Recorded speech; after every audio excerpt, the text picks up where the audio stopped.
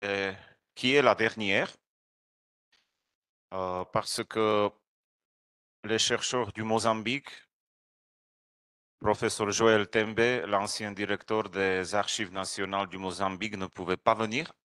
Il ne peut pas se connecter. Donc, on va unir toutes les présentations qu'il nous reste.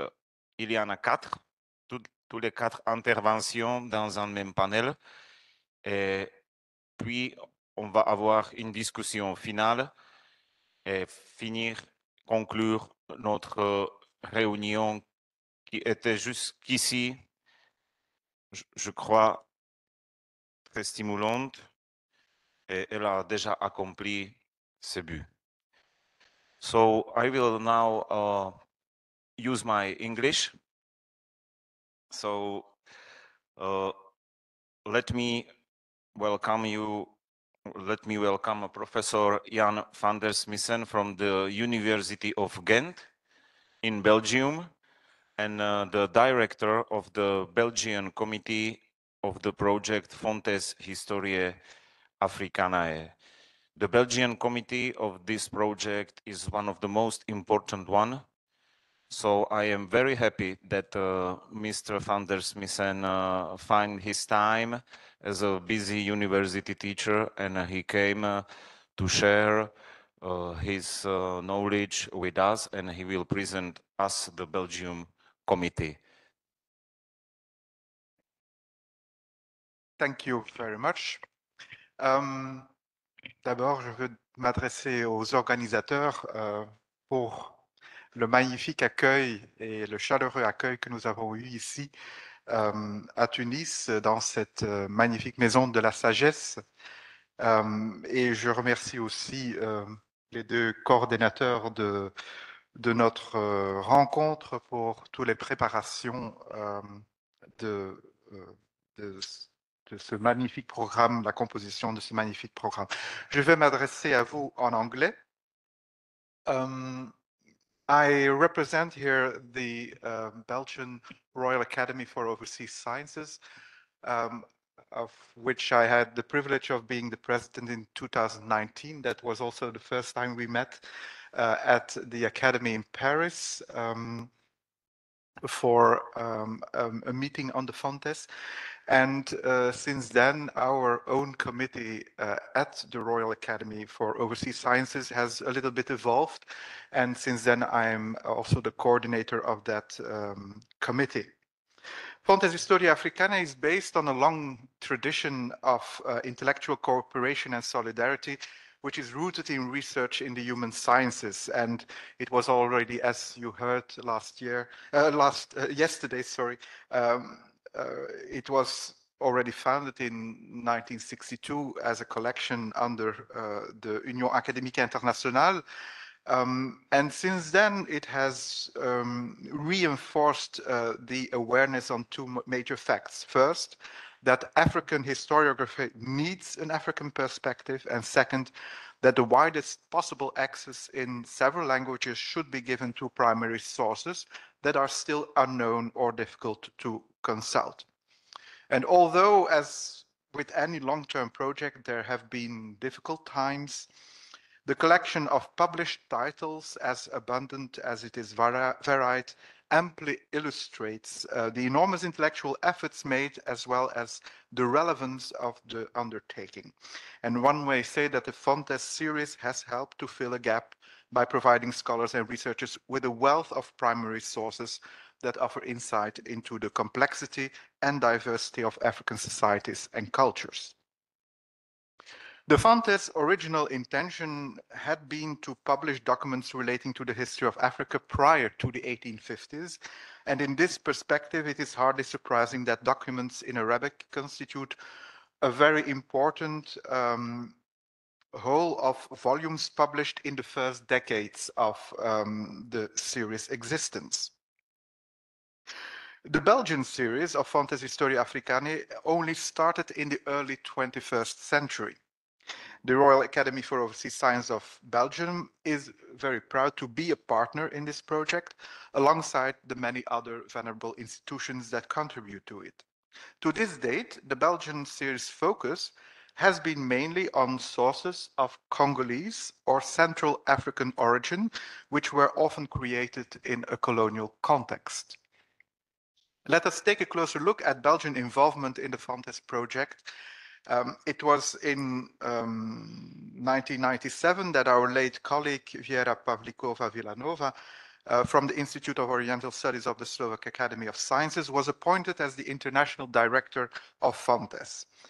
As soon as she took office, she stressed the importance of developing the project's national committees, more particularly regarding Germany, France, Portugal, and Belgium. And this is how, and I learned it a few minutes ago, also through the mediation of the UAI, the Académie Royale de Belgique was involved in the project and was seized of the problem of Belgian participation in the Fontes series and suggested that the Royal Academy for Overseas Sciences of Belgium, so second academy which I represent, assume the responsibility for it.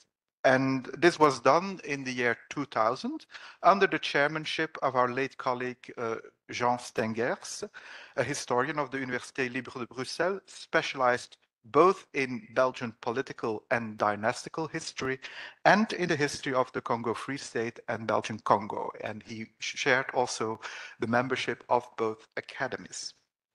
The first Belgian Fontes committee was composed of the following academy members. You have and still have John Everard. He was my mentor at University of Ghent, a historian of pre-modern European colonization. The late John Jacobs, an ethnologist, former director of the Seminar for African Language and Literature, also at Ghent University, specialized in Tetela language and cosmology. The late Pierre Salmon, a sociologist from the Université Libre de Bruxelles, but also a visiting professor at the universities of Lubumbashi and of Bujumbura. The late Jan van Sina, probably well known in Africanist circles, historian and anthropologist, former director of the Institut pour la Recherche Scientifique en Afrique Centrale, and a professor at various universities, Lovanium University, Katholieke Universiteit Leuven, and finally, a research professor at the University of Wisconsin in Madison, where he stimulated the African Studies program and further developed his rational methods for writing African history based on oral traditions. Also member, the historian Jean-Luc Vellut, professor at the Université Catholique de Louvain, also at University of Kinshasa and at the University of Lubumbashi. Still is a very active specialist in the field of West Central African history, focused on Congo, but also on Angola. And then we have also, and I will speak about his contribution later, Honoré Vink, a former Catholic missionary, director of the Equatoria Research Center in Mbandaka, and founder and editor-in-chief of the Annales Equatoria, a specialist on the history of education in Belgian Congo. And finally, Jacques van der Linden, a law expert specialized in the history of African law systems, professor at the Université de Bruxelles, and also worked in Canada. He coordinated the Belgian series for many years. We also had the active support of the permanent secretaries of the academies. I want to mention particularly Professor Jola Verhasselt, a geographer specialized in the development geography in Africa and Latin America, professor at Vrije Universiteit Brussel. The former permanent secretary Daniel Swinne, who is a biologist specialized in medical mycology, who worked in Africa and taught at the Institute for Tropical Medicine in Antwerp, but who both as permanent secretaries firmly supported the project from the start. The problem that could have arisen for the Belgian Fontes Committee was that of the sources to be published, given the chronological limits placed on the undertaking since its origins.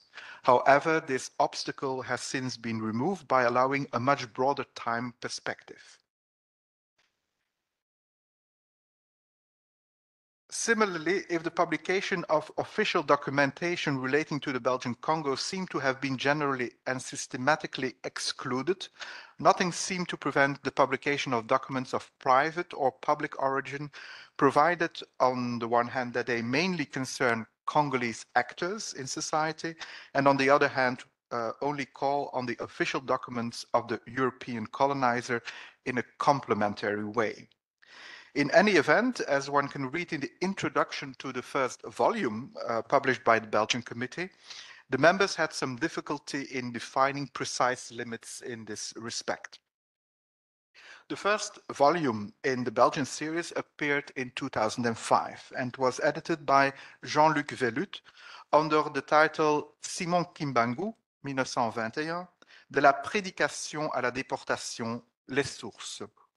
It is devoted to archival documents relating to the preaching of Simon Kimbangu, from its beginnings to the trial of the prophet and wonder worker and his deportation to Katanga. Of course, colleague Vellut never had the ambition to publish all sources on this subject.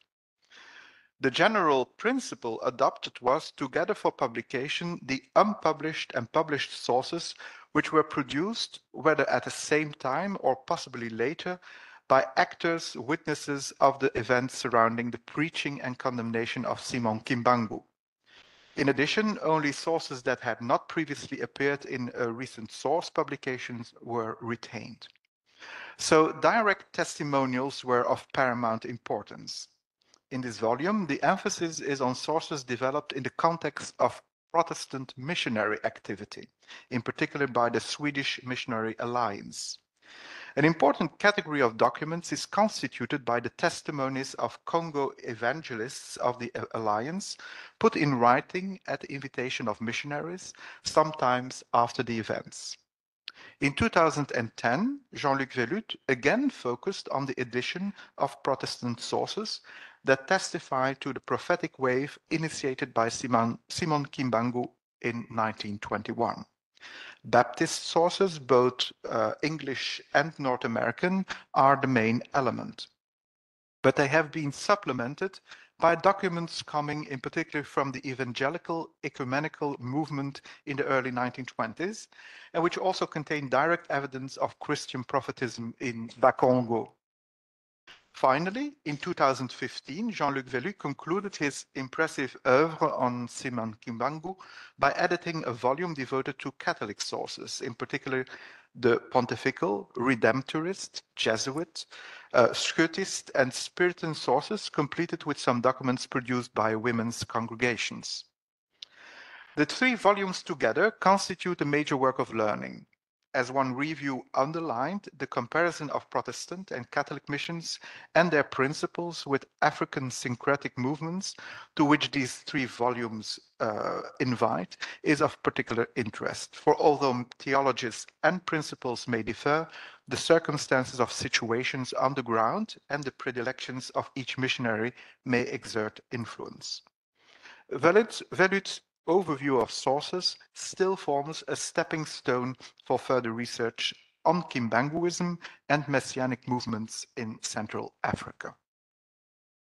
A second project was launched by our colleague Jacques van der Linde in 2007, when he published the first volume of Main d'œuvre, Église, capitale et administration dans le Congo des années 30, a work that focuses on the economic and social transition in the Belgian Congo in the post-Leopoldian period. It was halfway through the central period of Belgian colonization in Africa that in the 1930s, the Belgian government decided to send a mission to the Congo to examine the labor problems which were arising in the colony. Concern about this in colonial circles was old. Labor constituted one of the pillars of classical political economy, along with natural resources provided by the soil and subsoil of the colony and capital provided by the colonizer. After an interpellation by the socialist representative Emile van der Velde in the Belgian Chamber on the 25th of March 1930, a study mission was set up composed of 4 people, including Pierre Repenser. They had to make an inventory of labor problems in the Congo-Kasai province, where there were serious issues to be investigated in palm plantations.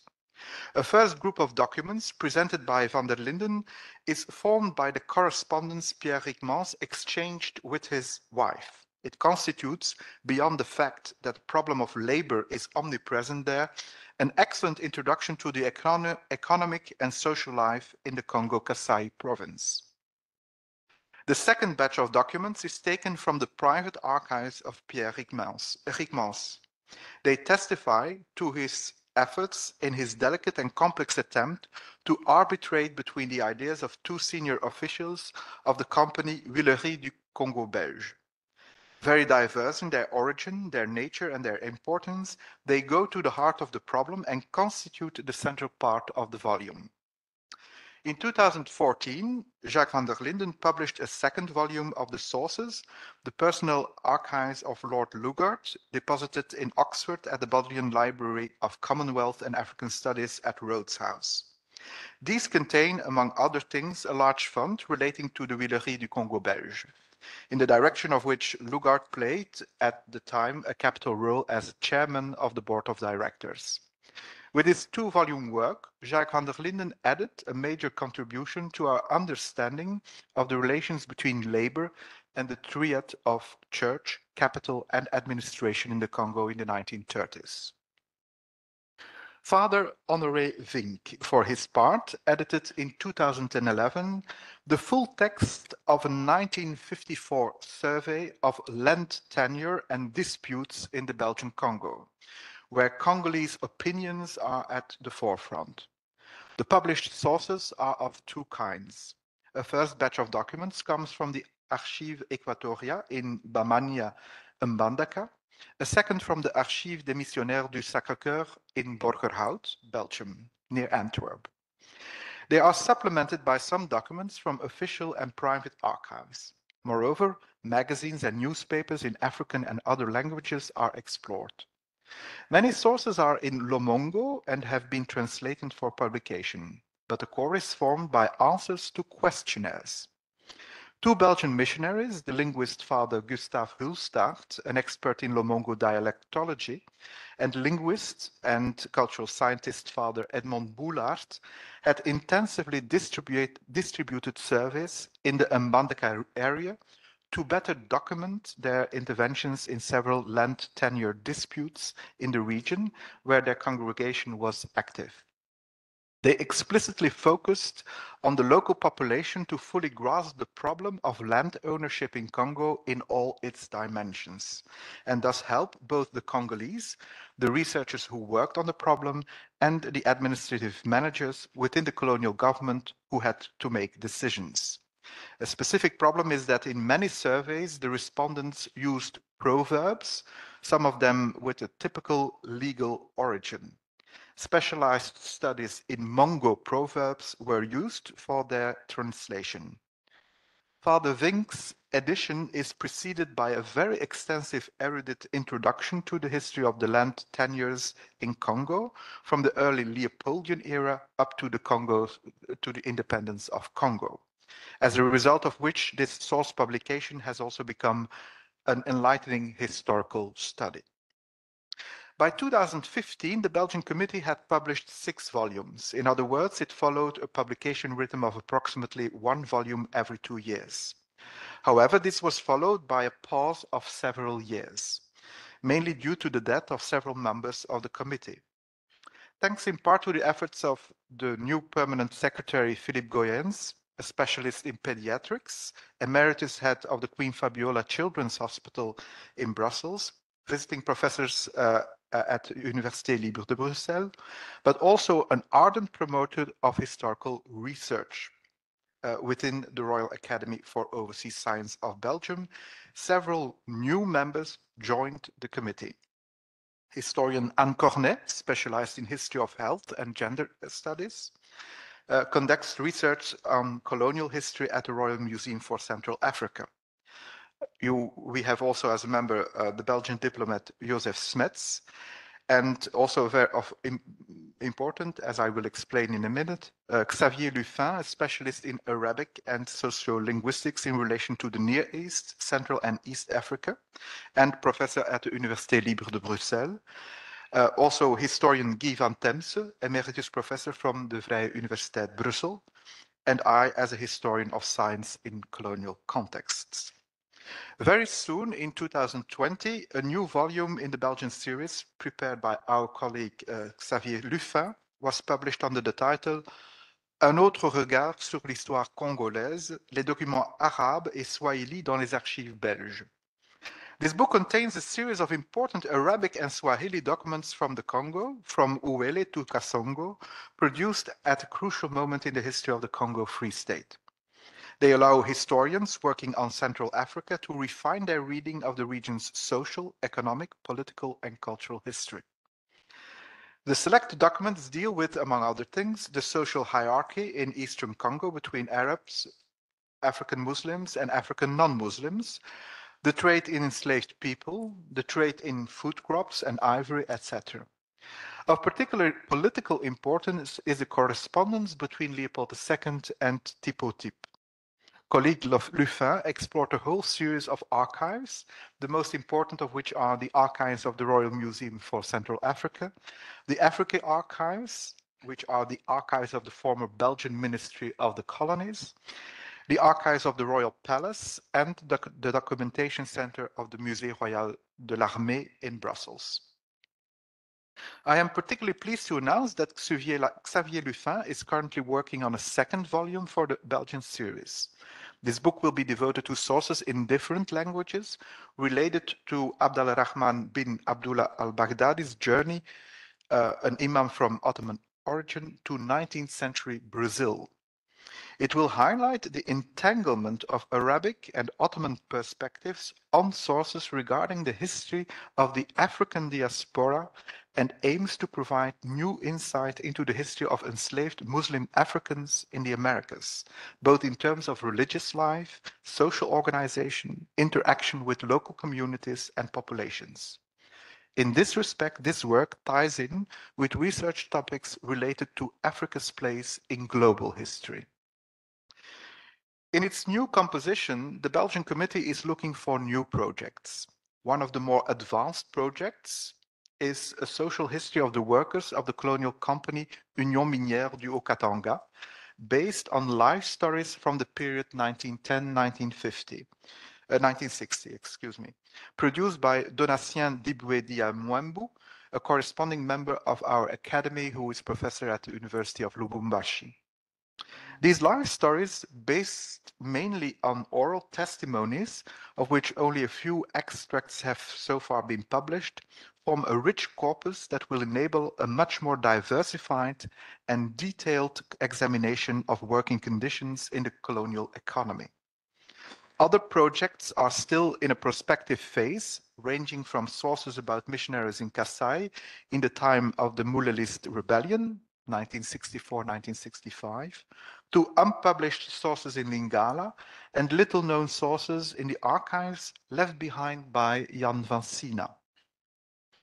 The Belgian committee members notice a growing interest among students and young researchers for sources related to African perspectives on the history of sub-Saharan Africa. A growing amount of research papers and PhD studies involve these sources. This trend may lead to the enrichment of the Fontes series in near future. The Belgian Committee also sees new challenges in the wake of the Parliamentary Commission of Inquiry that recently examined Belgium's colonial past. Its recommendations emphasize both the closer involvement of African scholars in historical research, but also making the archives in Belgium more accessible, as numerous collections have not yet been inventoried. It is evident that many interesting documents produced by African actors and written in African languages can still be found in both the Belgian State Archives and the archives of the Belgian Ministry of Foreign Affairs. Their further opening up offers new opportunities for the Fontes series. Although the Belgian part in Fontes Historia Africana is rather modest in size compared to other national initiatives, which have existed for much longer. The Belgian committee is determined to enrich its series by publishing new critical editions and translations of written sources and oral presentations that meet the high standards of excellence that are applied by all partners of this undertaking. For this, the committee will rely on the vast expertise of the Belgian and foreign members of the Academy in African matters. They are the ones who will allow our series to live and grow. I thank you very much.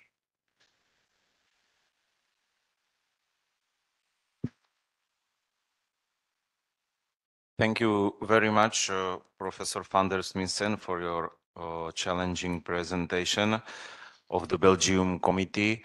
I think this presentation was interesting mainly from the point of view that we discussed more yesterday, that also colonial sources for African history matters. Fontes Historiae Africae is a project that was from its beginning mainly concentrated on the manuscripts, but this research has its own limits as well.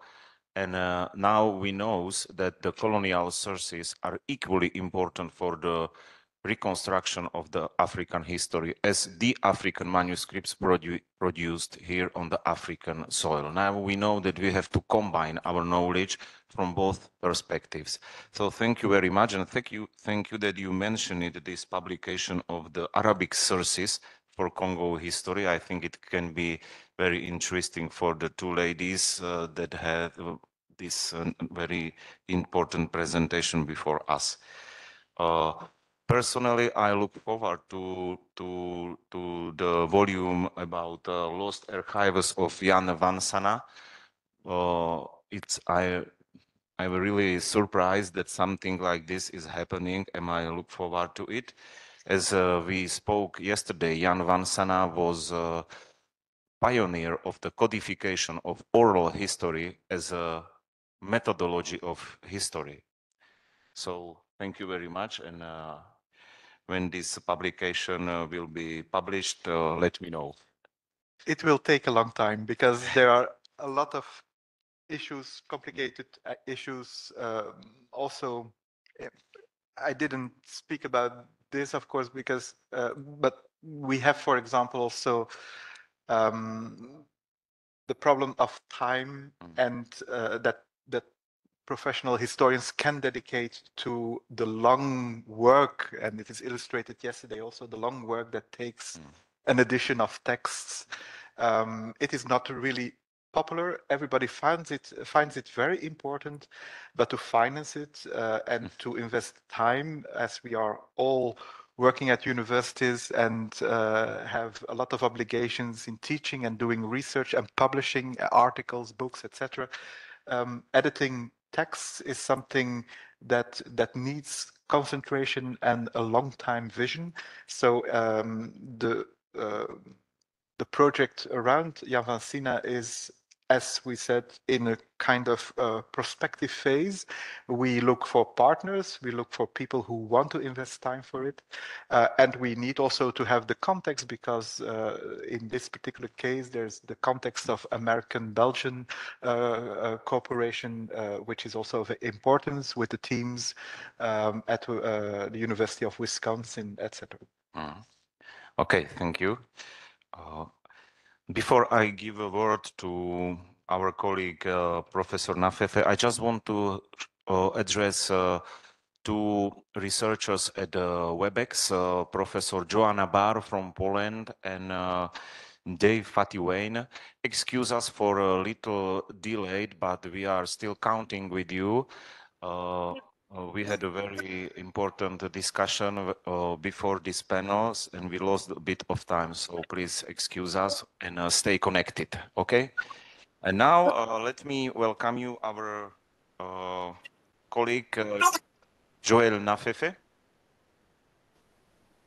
Joël Nafefe is a lecturer in Bristol University, and he is representing a British academy, which is a very important academy for the project Fontes Historiae Africae.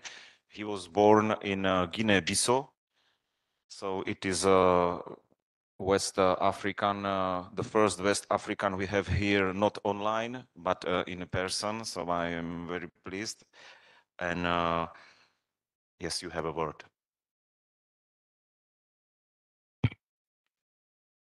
Thank you very much, Sylvester, for the warm introduction. Thank you very much indeed for inviting me to come to this conference. Can you hear me? It is pity I can't speak French. I understand French a little bit, but can't use it here for doing this presentation. I hope you're going to bear with me for the next 20 minutes. If anything, you can raise your hand if you don't understand what I'm saying. Yeah, talking about African sources, Sylvester just said, I am part of the British Academy in Britain, where we've been meeting, looking at documents that are being published or going to be published by colleagues who are working on African history, culture, and politics or economics, other issues that come with it. I think my presentation fitting into that category, people who are working on African bodies, African characters, African players in the history of the Atlantic slave trade. I have just published a book. I will pass it along for you to see. It's published by Cambridge University Press. Came out last August. So it still is pretty new, hot, maybe I would say. I will pass it around so that you can have a look at it. And it is precisely the sources that I have encountered through the archives in the Americas and in Europe that I'm going to be talking to you about. But these sources and history is based on a person or a figure in the history of Angola. His grandfather was a puppet king. In other words, a king anointed or a king appointed or elected by the Portuguese in 1626. This was a time when Queen Zinga of Matamba was also a queen of Angola Matamba. We can put it that way. But Philip de Souza was half brother of Queen Zinga, and that makes it even much more complicated in this regard. So the story goes like this, that when he died, his children came into power. They were part of the Jesuit training college in Luanda. They came into power, but they rejected the Portuguese alliance, and a war was fought in 1671 in what is today called Pungandongo in Angola. After that war was fought, the king then, who was Mendonça's, that I'm going to talk about very briefly, Mendonça's uncle was killed and his queen was killed. His young son was sent to Portugal as prisoner of war. He was 7 years old. But then the rest of the other family were then sent to Brazil as prisoners of war in 1671. They stayed in Brazil for 18 months in Salvador, but then they realized being in Salvador, there were a lot of enslaved Africans. They could run away and join the enslaved community in Pernambuco called the Quilombo de Palmares, which was a political organization that was attempting to defend the interest of the African in the Atlantic. So the story of this prince who was sent to Brazil, that I'm tracing his sources. His sources become fundamental in terms of finding out what is African history and what is African culture that has been written from the European perspective. Is everybody still with me? Yeah, more or less. So Mendonça ended up in the Vatican in 1684 after his stay in Portugal. He produced this, what you may call discourses on the political law at that time. Mendonça argues that slavery, as we know it, the Atlantic slavery, was against 4 principles of laws. Slavery was against natural law. Slavery was against human law. Slavery was against divine law. Slavery was against civil law. So 4 principles of laws that he stated at that time. So all of that become part of the story. And what you see here on the screen is a caption of a letter. We'll see that letter in a minute, that he took from Lisbon. This letter was given to him from the Vatican ambassador in Lisbon. That is the letter he took to the Vatican. And the letter has in it these inscriptions, which is a coat of arms, which says de morir es lo más cierto, in Spanish language, which means death is more certain. What that means to us was, what Mendonça was stating very clearly, was the African were dying in numbers. That is the letter. You can see there in the middle what that is, and so on. The inscription in terms of the writing of that capture phrase, which says morir es lo más cierto, is actually a Latin dictum. It is a Latin dictum which says mors certa es ad eos order incerta es. Death is certain, but its hours is uncertain. So all of this become the issue that was part of what Mendonça was presenting in the Vatican. And that presentation, as I was saying to you, tell us a little bit more of who the African were in their way of living their culture, but not only the way of living their culture, what kind of sources have been produced that represented their fight against slavery. Here you have a family tree of Mendonça going back to the kings of Congo and so on. So the bigger picture of what was going at that time in Angola, and Congo in particular, Angola, was the issues of slavery. So that is what the book is about. The book is about slavery, and not only about slavery, but it is about the abolition of the slave trade. So very quickly here, we see this diagram attempting to represent what happened if we were to understand the dynamic of colonial power from the Portuguese understanding. We have to understand it within 3 different powers that operated at that time. You have the Crown, you have the Overseas Council, and then you have the Municipal Council. Municipal Council were the cities in those areas of Brazil, Africa, and so on. I'm not going to read all of that because this is not part of what I wanted to talk about. What I wanted to talk to you about is about the kind of document that have been produced. When Fernão de Souza, who was the governor of Angola from 1623 to 1630s, for 4 years, 5 years in Angola, he produced documents. But those documents were reflecting some of the concepts which were Africans.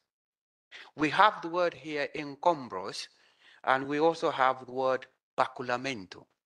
All of those were African words coming from Kimbundu language. They were tax systems word concepts that Fernão de Souza has made become part of the structure of the Portuguese colonial system. But the way those words come into the vocabulary of the Portuguese system have very much been distorted.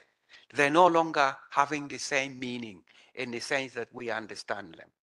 Encombros in the Kimbundu language meant a word that you pay tax to your superior, but the tax is paid in the form of produce. Things like rice, maize, chicken, and other things. When that word was substituted with the Portuguese taxation system,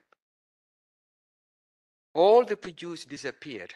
We now have the new term by the Portuguese, which is also a Kimbundu term, called baculamento. By this time, Fernando Souza has argued that for the Angolan sobers who were dominated, controlled by the Portuguese in their tax system, they would have to pay 100 enslaved person per year, rather than paying tax system which was based on produce. I see that here. The concept taken, but completely overturned, and it becomes something else and so on. So all of those documents are scattered in the archives. They're scattered in the archives in Angola. They're scattered in the archives in Brazil. They're scattered in archives in Portugal. They are scattered in archives in Spain. They are scattered in archives in the Vatican in Italy. So in other words, the story of what Mendonça has done thrown to us in terms of how we chase document, how we chase sources that represented what African life was at that time. So let me show you some of the other things that I wanted to show you. That was Pungandongo. I want to now go very quickly to show you what is the sources that have come here. The journey, as I was saying to you there, it began from Angola. This prince who couldn't stay in Angola because the Portuguese suspected them, they were sent to Brazil. From Angola to Brazil by Salvador, and from Salvador, then the Portuguese feared they could run away. They were sent to Rio, and from Rio, they then sent to Portugal to study, and then from Portugal, Mendonça then traveled from Portugal to Madrid, and from Madrid to the Vatican in Rome. So these journeys have produced huge amount of documents. They include letters, they include court case, because what Mendonça presented in the Vatican was a court case, as I was saying to you. Not only they produce court case document, they also produce minutes that were being discussed in relation to what was happening to the enslaved African and so on. So the problem that we have, a way of understanding, as Sylvester was saying earlier, to understand the history of the African, we also have to take into account the sources that come from the European. We have sources that were written at this time by the African from Brazil, what were sent to the Vatican, called Memorial, but those documents we have not been able to find them. I went to Salvador myself, trying to look through them, through the churches at that time, because the sources were sent through the organization of the Black Christian within the Bahian churches. They carried this document called the Memorial, which was official document to help the court case in the Vatican. I was in the Vatican last year. We went to the library. The library did not couldn't find it. We looked around, we couldn't. We asked, they checked, they couldn't find it. So the place now we hoping that those documents might be available is the Propaganda Fide archives or the Vatican archive itself. Maybe we could, because what was happening at this time, documents that were produced like this, you would have two copies. One copy will be sent to the governor, or in this case to the Vatican. Another copy will be kept in the place where the document was produced. This is why I thought I was able to find another copy in Brazil, but it became very difficult because of the organization of the churches. You go in there, somebody's on holiday or other things that you may not encounter. But also there is an archive in Salvador. Sorry. I asked whether I could go to this archive, which is actually an archive that belonged to Black Christian from the 17th century up to now. They have their own archives, They have their own documentations, but I wasn't able to get into it. Just simply because the organization, the way it is. I was told, okay, you can come, I sent a letter, you can come and see the archives. When I got there, it became very difficult. No, you can't see the document because the document need to be digitalized and so on and so forth. So when, as a researcher, you become impatient in terms of time you don't have because you work for the universities and so on and so forth. But to call attention to the problem that we have about the source, I just want to talk about three things here. But before I do that, for the book I have produced, to be able to write this book, I used 7 different languages to chasing sources. And that is Kimbundu language, the Portuguese, Spanish, Italian, Latin, a bit of French, and English. So all of those constitute sources that are necessary for us to understand in our modern time what might have been the past of African and so on. But where are these sources? In my own understanding from what I have done, because I have just simply followed Mendonca's path, they are in Brazil, they are in Angola, they are in Spain, they are in Rome, and many other places we could find them.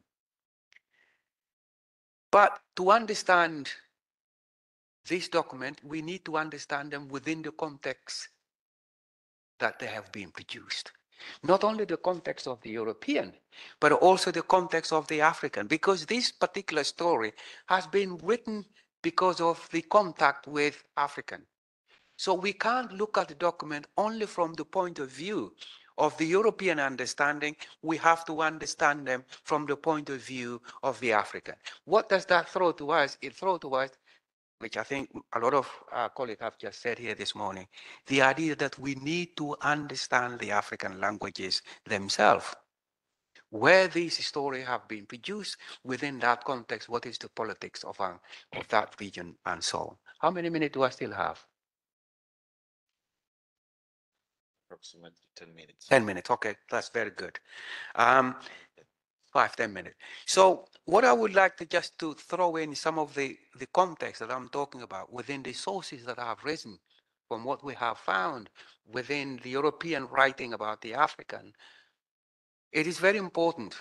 I think other people have done this. But if you look at, say, for example, the terminology that is called slave. Slave. What is slave in the African understanding? This in itself presented a problem because the people who were writing at this time were translating concepts that very often they don't understand. We have at this time a Portuguese soldier in Angola in the 17th century, Antonio de Cardonega. He was writing about wars in Angola. But he used the word slave.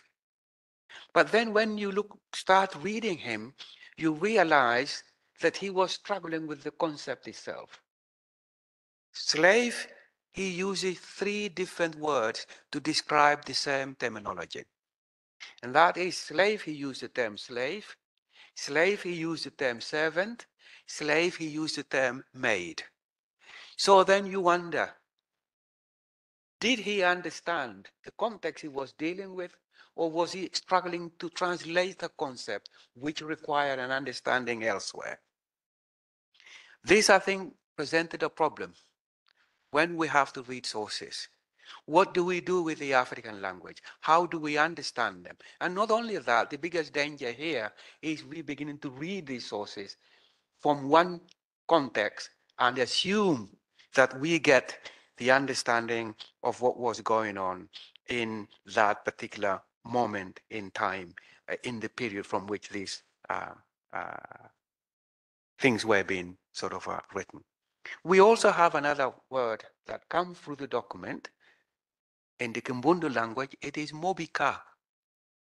Mobika is translated as a servant.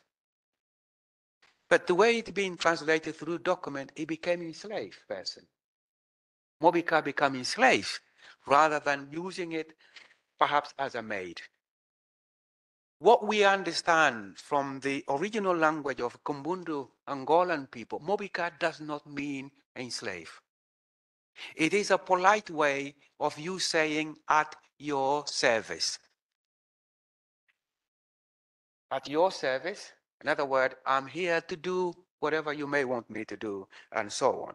So all of this represented the kind of reading that we have to do in terms of what document, how we encounter them, to what do we do with them, how do we chase these documents through the archives as they come along, who have produced them, what do they represent to us in terms of our understanding. I think my 5 minutes have finished, so I'm going to leave it here. I hope we have some discussion about it. Thank you.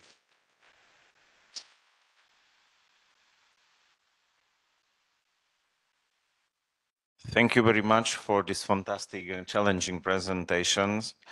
Unfortunately, we don't have much time for the full account of information that you can provide us. There is your book. We certainly can find everything in there, and I hope there will be a discussion. Thank you for addressing a topic that wasn't here so far at this conference, and it was the Atlantic slave trade, but also the question of African diaspora.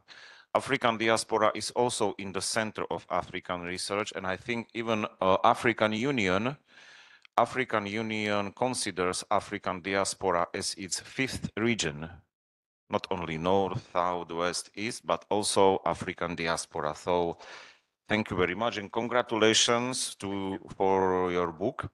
Now I would like to invite Professor Joanna Barr. Professor Joanna Barr, can you hear me?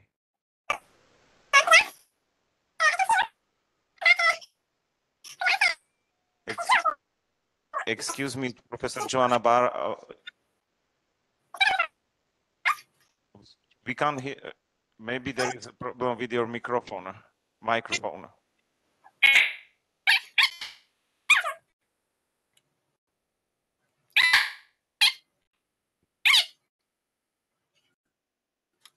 Can you please set up your microphone from the beginning? Vous savez pourquoi?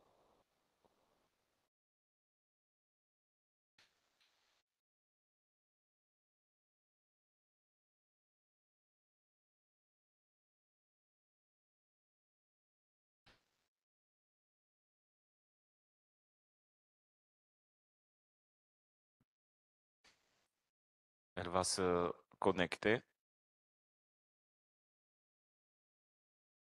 Perhaps maybe we can try and Jaya Fatiwain. Can you hear me? Jay Fatiwain. Bonjour tout le monde. Je ne sais pas si professeur Barr va revenir, mais moi je pourrais commencer puisque j'avais prévu autre chose après là. Donc, Ok. On va vous donner la parole Merci en attendant que Madame Professeur Barr va se connecter. Okay, Alors, merci. permettez-moi de présenter la chercheuse associée au laboratoire d'études et de recherche appliquées à l'Afrique de l'Université de Chicoutimi à Québec, Jay Fati Wayne. C'est ça? C'est One, ça se prononce One. One. Excuse me. C'est correct, je suis habituée, mais c'est pas plus grave que ça. Bon, alors bonjour. Oui. Elle va nous présenter son introduction, construction identitaire, réappropriation symbolique, la contribution de Serno Suleiman Bal à l'histoire politique conte. Alors, bonjour. Voilà, la parole est votre. Merci beaucoup de me donner la parole. Bonjour tout le monde. Et donc, c'est pour moi un honneur de participer à ces journées d'échange scientifiques. Et donc, voilà, donc pour des raisons indépendantes de ma volonté, je n'ai pas pu être en présentiel, mais ça ne sera que partie remise. Donc, sans plus tarder, effectivement, je vais vous présenter, faire un exposé sur la contribution de Cherno Souleymane Bal dans l'histoire politique. Et voilà, je ne sais pas si vous serez capable de voir mes slides, sinon je pourrais C'est possible pour vous de voir visualiser mes slides, le Oui, partage? oui, oui, oui, on peut. Si vous Ok, donc partagez, là, je lance le partage. Tac, tac. Alors, n'hésitez pas.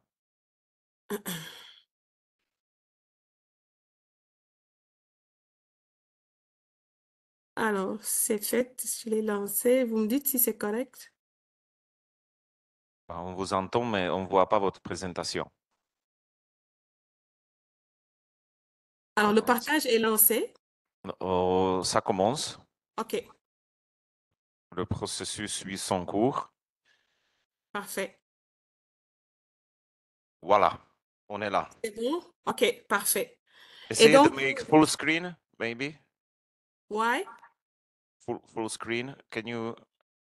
OK, OK, it's correct? vous pouvez commencer. Parfait.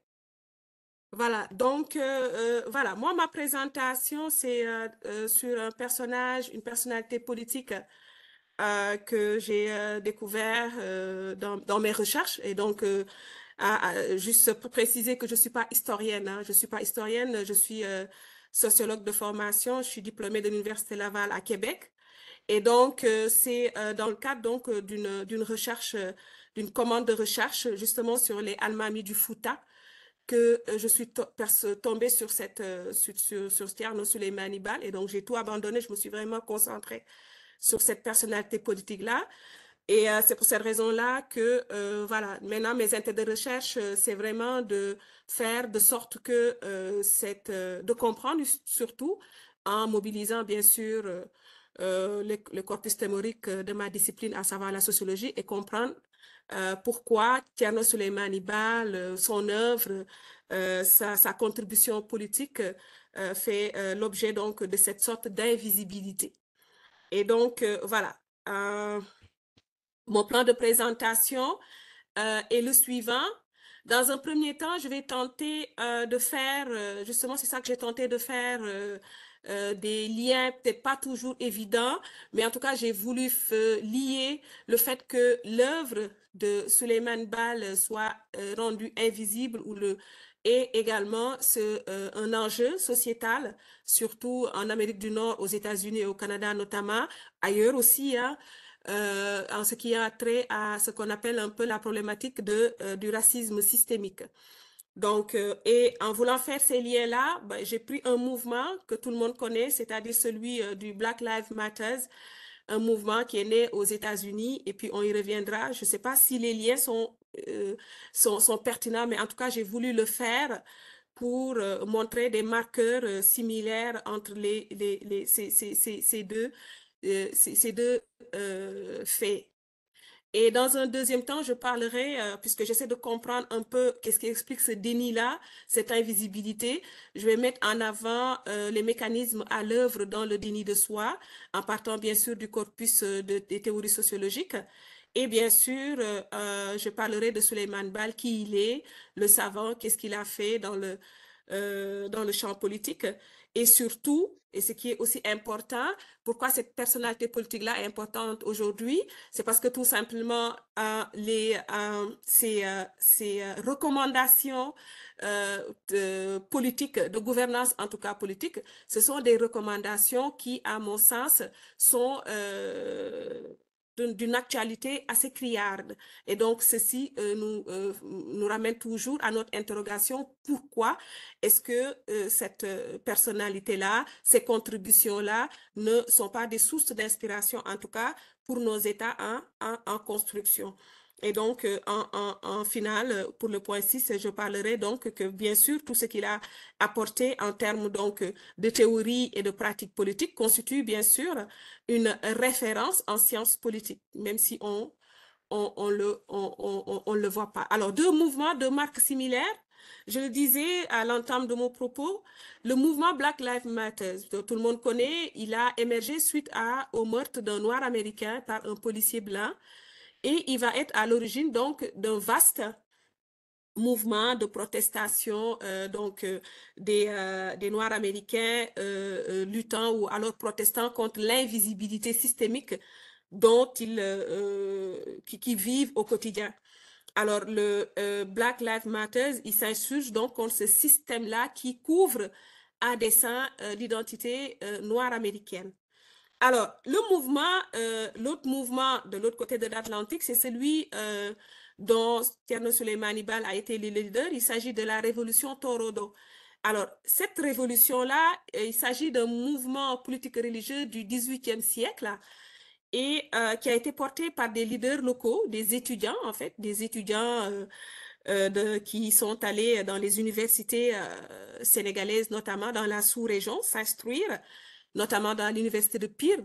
Et c'est à partir de là qu'ils se sont vraiment rendus compte de la déchéance morale de leur société d'origine, à savoir Fouta Toro, qui à l'époque était dirigée par la dynastie des Denyanké. Et c'est Souleymane Baal va être vraiment à la tête de ce mouvement-là de contestation et de retour donc de leur voyage, de leur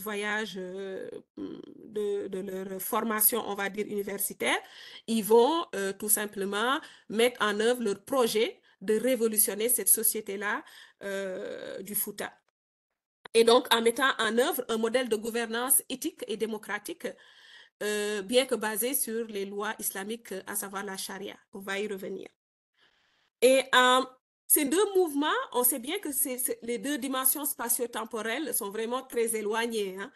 Mais j'ai cherché à trouver un certain nombre de marqueurs, en tout cas des points de similitude. Et c'est ce qui m'a autorisé à dire, par exemple, que d'une part, on voit que le mouvement Black Lives Matter donc dérive d'une contestation donc d'un ordre qui invisibilise une communauté. Et d'autre part aussi, pour ce qui concerne la révolution Torodo. Alors, bien qu'elle soit l'instigatrice d'une constitution qui est basée sur des principes éthiques, comme on a pu le dire tout à l'heure, et démocratiques, alors, ce qu'il y a de similaire avec les liens de similarité qu'on peut trouver ici, c'est que oui, actuellement, à l'heure où je vous parle, ce projet politique-là n'est pas connu, donc n'est pas ancré dans l'imaginaire collectif, n'est pas ancré dans les consciences collectives. Alors oui, vous allez me dire, mais on n'est pas dans les mêmes contextes temporels, c'est bien vrai. On est dans un contexte, mais ici, ce qu'il y a, c'est que c'est vraiment une problématique ou alors intramuros, mais allié également avec l'histoire même de cette partie de l'Afrique au sud du Sahara, qui a connu donc un passé colonial et tout. Et donc, c'est là où vraiment se trouve la pertinence même de l'interrogation à se dire, maintenant qu'on ne peut plus vraiment invoquer ou évoquer ce passé colonial-là, qu'est-ce qui explique ce déni? Qu'est-ce qui explique cette invisibilité-là? On ne peut plus toujours, on ne va pas porter la responsabilité de cette invisibilité aux colons qui ne sont plus là, mais on constate bien évidemment que cette invisibilité-là, elle est réelle. Et donc, voilà ce point central de similitude avec vraiment des aspects peut-être des grilles de lecture différentes, mais non moins pertinentes. Alors, pour moi, ce qui est important ici de savoir, quand j'ai essayé de comprendre, et bien sûr en mobilisant un peu ce que je connais le plus, c'est-à-dire le corpus théorique en sociologie, alors là, j'ai mobilisé par exemple un concept qui est quand même important en sociologie, celui de la violence symbolique. Alors, c'est quoi la violence symbolique? La violence symbolique, c'est un concept qui a été rendu célèbre par le sociologue français Bourdieu. Et donc, c'est ce processus-là par lequel le dominé va participer à sa domination. Donc, elle opère comment? Elle opère en s'attaquant au système de pensée des dominés qui vont assimiler et intégrer les solutions du dominateur.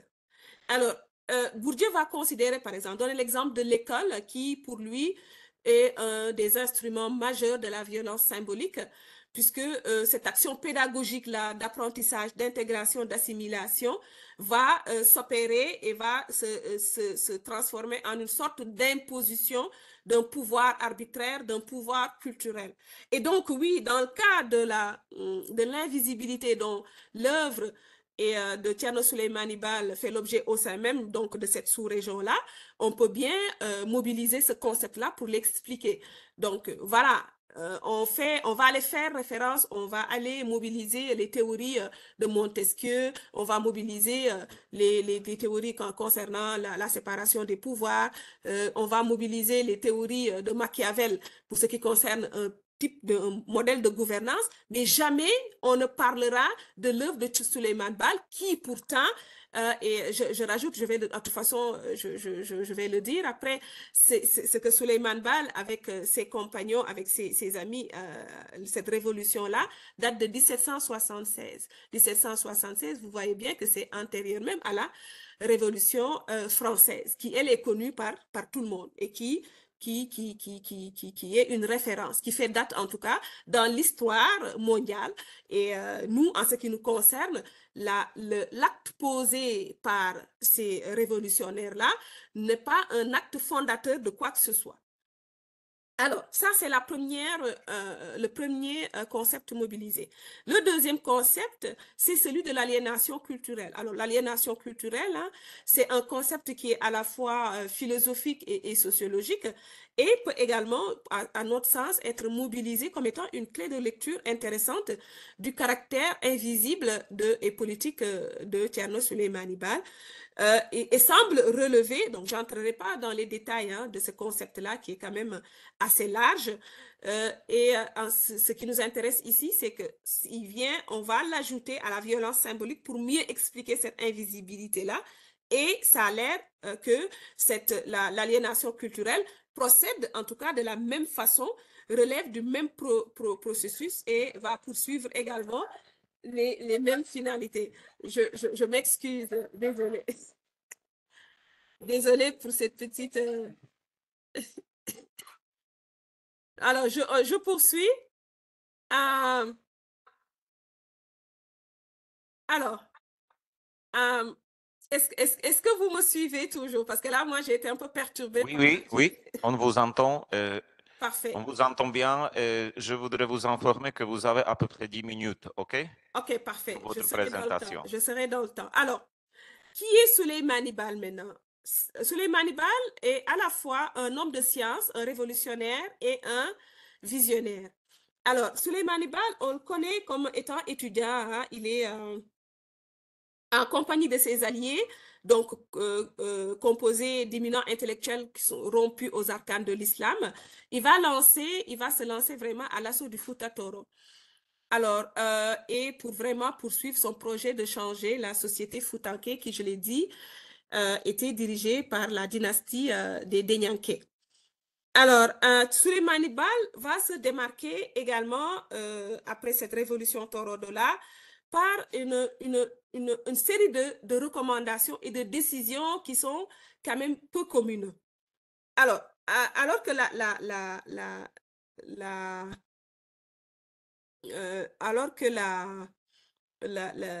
après que la révolution donc a été réalisée, on s'attendait à ce que Souleymane Baal en soit le leader incontesté, puisque c'est lui qui a été le leader, qui a porté le mouvement.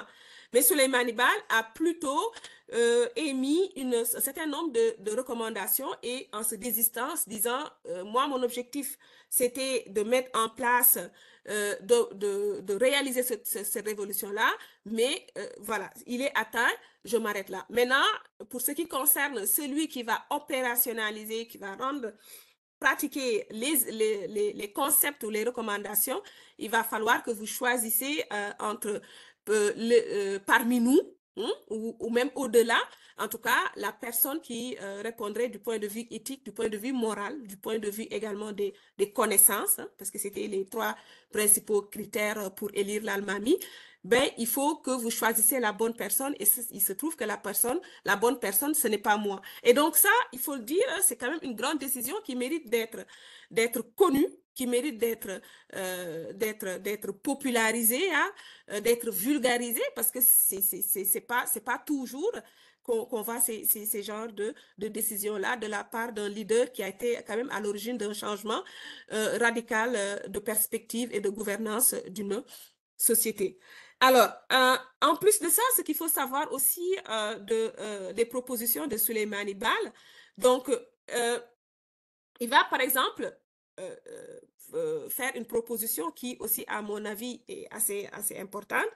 Dans le choix des leaders, il a émis un certain nombre de recommandations en alertant, par exemple, sur le risque d'accaparement si toutefois il y aurait des groupes ou des groupuscules, disons, qui vont tenter de se maintenir au pouvoir, de faire vraiment très attention.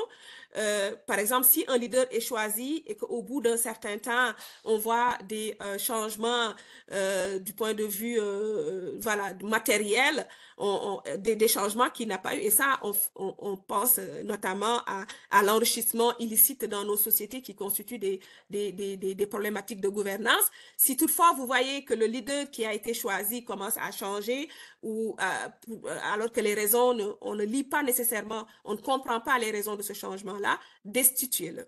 Destituez-le parce que là, ça donne un indice qu'il y a une problématique de gouvernance à quelque part. Donc, nous, en ce qui nous concerne, moi en tout cas, ce qui m'intéresse ici, c'est que ces propositions constituent un fond symbolique endogène sur lequel il est possible d'envisager tout un corpus de bonne gouvernance qui permettrait donc, dans le contexte où nous nous trouvons dans nos pays, une appropriation plus efficace de nos valeurs. Alors, autre chose aussi, je ne sais pas combien de temps il me reste pour rester vraiment dans le temps. À peu près 4 minutes. OK. Alors, aussi, en ce qui concerne le projet de société, la révolution Torodo, dans ses principes constitutionnels, on est au XVIIIe siècle, hein, il prévoyait une prise en charge des personnes vulnérables, donc notamment les orphelins, les enfants, les personnes âgées et tout. Ah, donc, ces dispositions constitutionnelles-là, au XVIIIe siècle, on voit bien que ça rejoigne les objectifs d'un État social inclusif, d'un État même providence. Donc, on voit ici vraiment un personnage qui est un visionnaire, qui est désireux de ne laisser personne à côté. On reconnaît bien ici donc les principes de base d'un système de solidarité, notamment organique, caractéristique centrale des sociétés modernes dites avancées. Et donc là, j'en viens à ma conclusion pour dire que vraiment cette personnalité politique-là de notre histoire au XVIIIe siècle, ce serait important, donc on a tout intérêt à mieux connaître ses œuvres. Je sais qu'il y a beaucoup d'historiens, en tout cas, qui travaillent sur l'œuvre et les recommandations de Souleymane Baal, mais c'est important aussi que la vulgarisation se fasse au-delà, oui, mais encore plus chez nous, dans nos pays qui font face à des problématiques de gouvernance et qui vont aller chercher ailleurs des préceptes qui parfois ne matchent pas toujours, hein, parce que tout simplement venant d'ailleurs, alors que il y a eu justement ces débuts, en tout cas ce projet-là au XVIIIe siècle, d'un individu hors du commun qui a quand même jeté les bases d'un État inclusif et bien gouverné. Alors, je m'arrête là. J'espère que, en attendant que la période des questions puisse donner lieu peut-être à d'autres échanges qui me permettront vraiment d'approfondir un peu plus ma réflexion et de bonifier également ma présentation. Je vous remercie pour votre attention et je vous rends la parole.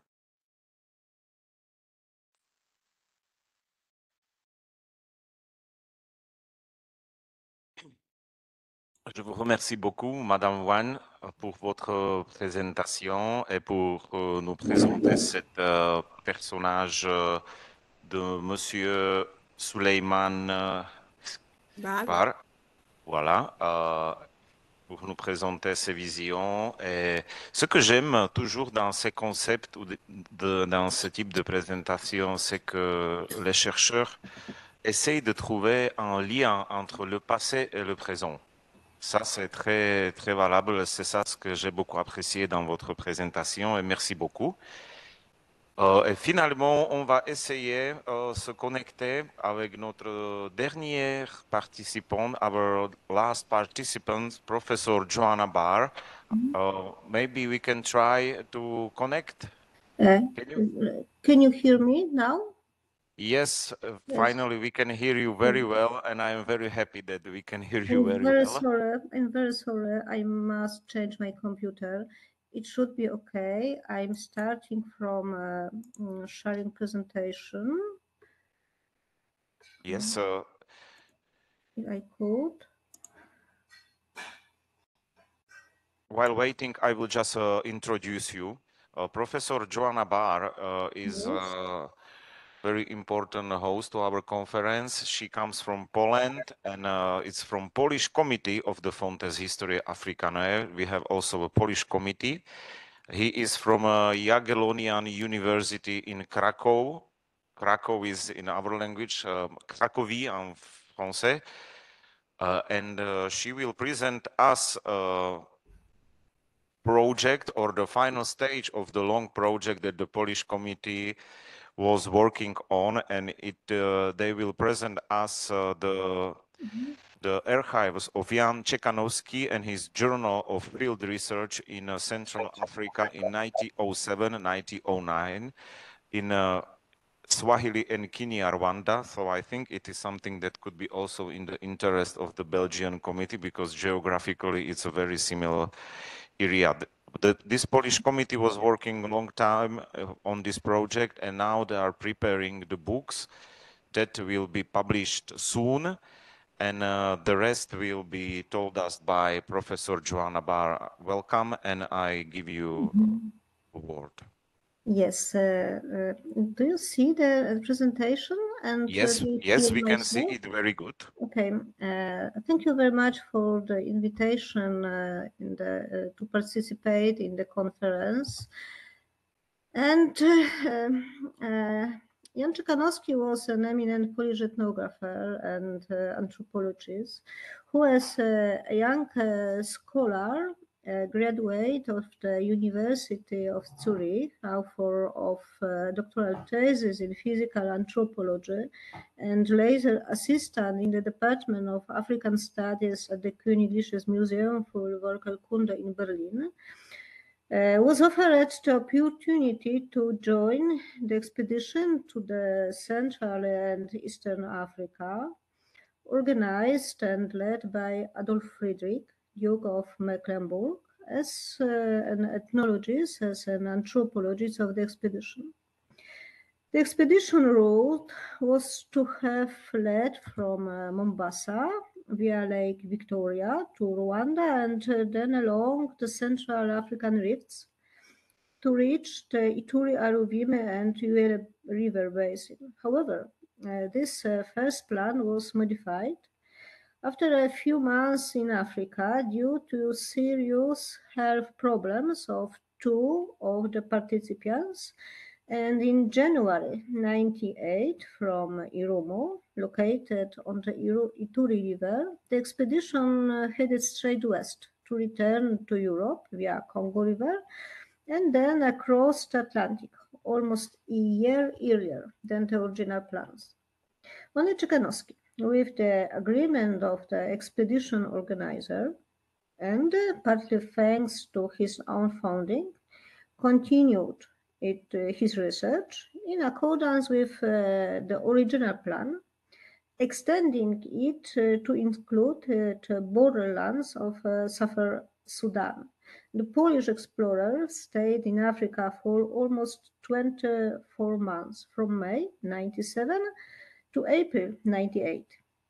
Czekanowski spoke German, French, Russian, and Polish, of course, but very importantly, also Swahili. He communicated easily with the colonial administrators, as well as with the missionaries from whom he received organizational assistance, information, and scientific materials, collected especially by the White Fathers, of course.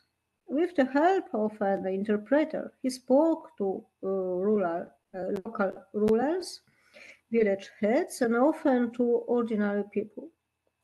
Tuchanowski included the results of his research work in a 5-volume work entitled Forschungen im Nilkongo-Zwischengebiet, intended to be an integral part of the collection consisting of the work of the other members of the expedition, topographer, geologist, meteorologist, botanist, and zoologist. But the source base for all Tuchanowski African publications was the journal or diary, written according to the organizer's requirements on an ongoing basis, day by day, throughout the expedition, containing in its content both detailed information about the course of expedition and the research carried out, as well as all records of scientific nature. The text of diary is predominantly written in German, although there were also extensive passages written in French, once and few sentences, passages in Polish and Russian, and text and nomenclature in local languages. The voluminous collection, the big collection, was deposited by the researcher's daughter and her, Anna Czekhanowska-Kuklińska, in the manuscript cabinet of the University Library in Warsaw, Poland, where is currently held as a deposit.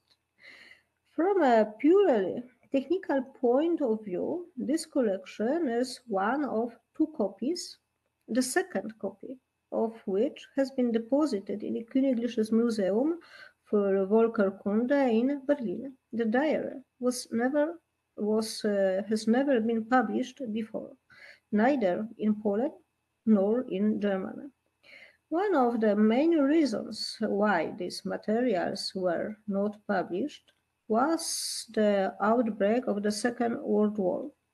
The only copy of the study of the first part of the diary, which has been put into print in the spring of 1939, was destroyed in 1944, along with the entire archive in which it had been stored. The resumption of work on the manuscript of the diary was made possible thanks to the authorization given by the daughter, by Anna Czekhanowska-Kuklińska, to a team appointed by the Polish Academy of Arts and Sciences, comprising Professor Michał Czekhanowski as chairman, Anna Czekhanowska-Kuklińska, me, and Eugeniusz Rzewuski. In 1917, this team received funding for the edition of this work from the Polish National Program for the Development of the Humanities, and the ongoing publishing initiative has also received the patronage of the Fontes Historiae Africaine publishing series. In addition, in 2022, the project to publish the diary was supported by a grant from the Union Académique Internationale, awarded to publish a selection of 30 photographs alongside the text of the diary. The manuscript of the diary comprises 2 categories of notebooks. Each notebook was ultimately intended to contain 100 pages of writing.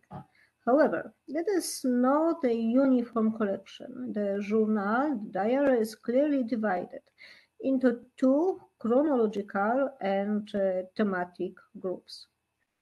There are so-called large notebooks, A4 format, numbered from the 1st to the 10th, and they are basic records of the journal. Volumes 1 to 7 and the first part of volume 8 preserve the chronological order of the successive stages of the expedition and the field research carried out. They have been written in the order of their numbering, and the remainder of volume 8 and volumes 8 and 9 are 9 and 10 are filled with tables of anthropological measurements. The so-called small notebooks, format A5, are a kind of supplement to the large notebooks. They are numbered from 5.8 to 5.5. The circumstance of utmost importance for understanding the state of the diary records was the big research plan, which meant that Czechanowski rarely stayed in one place for more than a few days. Regardless of the current conditions of travel, the researcher was obliged to keep daily notes, continuing day after day, regardless of tiredness or health. The circumstances in which the diary was written down had an impact on the writing style, which is sometimes chaotic, contains spelling and grammatical errors, missing accents, incomprehensible abbreviations, transcriptions, discrepancies, and illegible places. From a literary point of view, the manuscript is a collection of loose notes, often written in the forms of sentence equivalents, and big collections of dates, numbers, names, and dictionary material. Despite his good knowledge of German and French, it must be remembered that neither language was the researcher's mother tongue, and he filled in the missing vocabulary by reading words in French or even Polish and Russian into the German text.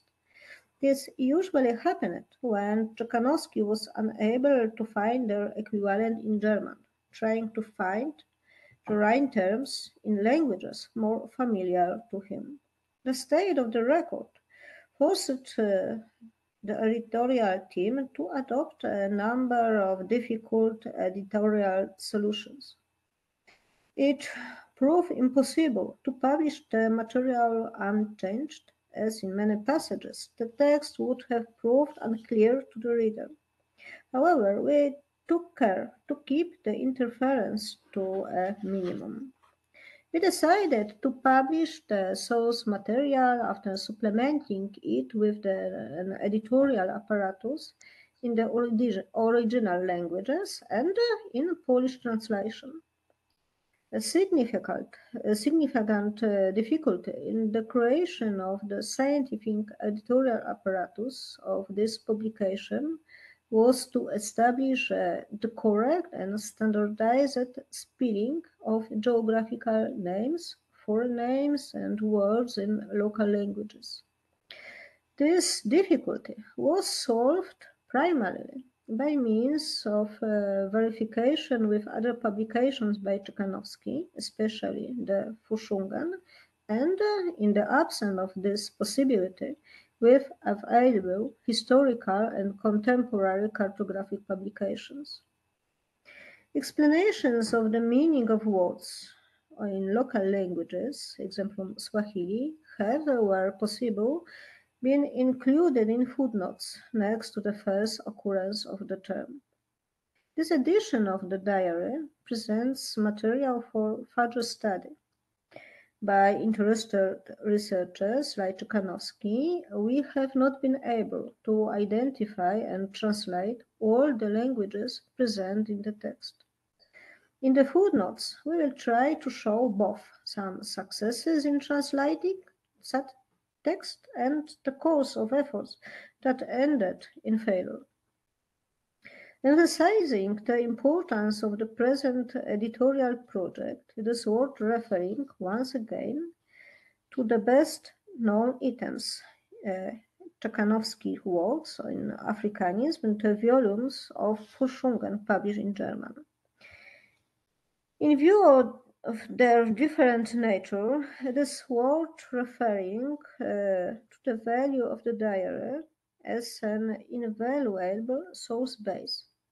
the richness of which is not compensated for the publication of the result of scientific research, or the parts of the memoirs that were literally elaborated and supplemented by the author years later.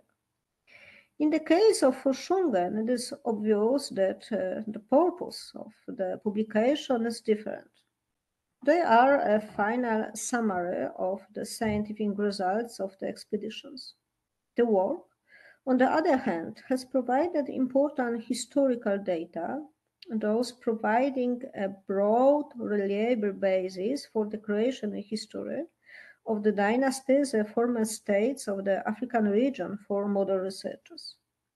Unlike the diary, however, it does not reflect the realities of the research conducted, the difficulties encountered by the researcher during the many months spent in the field, 24 months, sometimes under extremely difficult living conditions. In diary, Tuchanowski primarily recorded his own research experiences, sometimes drawing on the descriptions and notice of missionaries. The diversity of the notes is impressive. It has enormous scientific significance as a comprehensive original collection of diverse and reliable information of high cognitive value for researchers of African cultures, language, and history. The descriptions of the material and spiritual culture of the people studied on the pages of the diary are the valuable source of research for anthropologists. The extensive dictionary listings for linguists and the musical notation for musicologists. The myths about the origins of the peoples and dynasties under study recorded by Tuchanowski are not only historical sources, but also excellent material for a comparative study of the role of myths in the formation of social bonds. The historical data recorded provide a valuable basis for the study of the history of the countries in this African region and the observation of social relations at the turn of the century, provide a valuable contribution to the analysis of contemporary ethnic conflicts in the region. This material, due to its richness, was only partly compiled in Forschungen. From today's perspective, we can assess that African studies allow, from the perspective of his overall scientific output, what not Tuchanowski's only field of research. It was a strong emphasis in his scientific output. The high value of Tuchanowski Africanist output was recognized in the studies of later researchers of these areas. His publications were cited in the bibliographies of many ethnological and historical works of Africa, both immediately after the publication in 20s and today. This is all from my side. Thank you very much for your attention. Thank you very much, Professor Barr.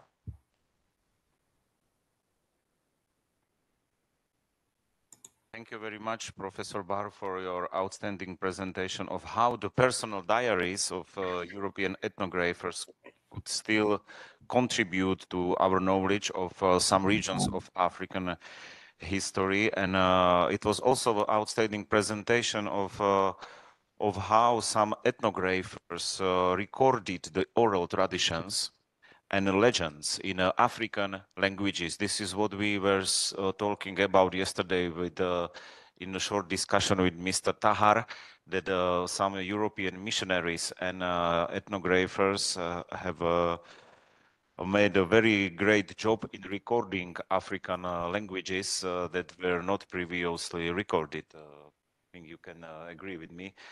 So thank you very much, Joanna Barr. And this was the last presentation of our conference. So now I open the last discussion. If there are Here you are. Thank you very much indeed. I've got two questions actually. One for Mr. van der Smissen, right, and the second one for Professor Nafafe later. My question was about your intervention when you said at some point that you tapped into Arabic and Swahili documents for your study. You remember you said that you were working on a study with a whole team, a group of people, and you mentioned the Arabic and Swahili documents you wanted to you tapped into. I'd like to know, where did you find them, and how did you who did you use to translate these documents for you, and to what extent their veracity has been established, the authenticity of these documents, just to secure that later your conclusions would be as scientific as possible. I'm just curious to know about these documents, which, as you said, reflected the Arabic and Ottoman perspective. It would be very interesting. And have you at some point thought of recurring or resorting to Egypt, who usually, Egyptian universities keep a lot of Ottoman documents as well, which could be of interest for your study. So I would be grateful if you could reply to these questions for me, please. And the other question is regarding the intervention of Professor Nafafe. At some point, you said in your presentation that colonial sources are very important. They are as important as the African sources themselves. But to what extent are these colonial sources objective? Because, the version of the occupier or the conqueror is very often different from that of the occupied or the... so how can you establish the objectivity, and how can you really find let's say, a common ground between the African documents, which are the documents or the sources of the oppressed or the colonized, and this is very important as well, but at the same time, how can you take into consideration the colonial sources and guarantee that the final result would be approximative or as approximative or as close or faithful to a certain truth as possible? I'd like you to elaborate on this because it's quite important, and it's a very present problem as well. It would be, we are still wrestling with the veracity of sources, whether they come from the occupier or the occupants, or the occupied, sorry about that, okay? And that will always remain a problem even for the future. Thank you. I think you can respond to that. Yes, thank you very much for your question. First, it is not my research. As I explained, the last volume, which is on Arabic and Swahili texts, is edited by Xavier Luffin, who is a professor of the University of Brussels and who is member of our committee. He is an Arabist himself. His main objective, I think, was to show the rich but unknown content of Belgian archives. So his own purpose, the only objective he had, I think, was to assemble a very representative palette of sources that is hidden in the archives of the Royal Palace in Brussels, as it was the seat of Leopold II as sovereign of the Congo Free State. and parts of his administration's archives are also connected to the archives of the Royal Palace, but also of other institutions that were mainly involved in the Congo Free State's history. So we have, for example, also the archives of the Museum for Central Africa that have an enormous amount of very eclectic sources and collections, of which the origins are not always very, very clear, but that contain also Arabic and Swahili texts. So that was the main objective, to have a sort of overview of types of sources. And as I said, it is eclectic. It is about social history, about economic history. It is about trade agreements. It is about also connections between actors in the Congo Free State and the people in power in Brussels.